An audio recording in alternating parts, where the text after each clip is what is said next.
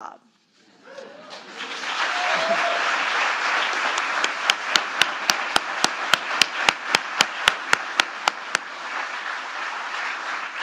have also been able to work in close partnership with the people who are the Department of Labor.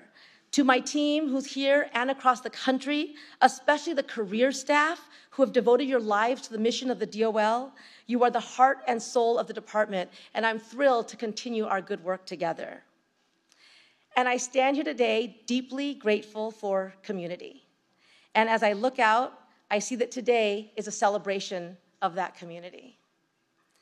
When the president talks about those who've been forgotten or invisible, I know what he means because I have spent my career fighting for them to be seen.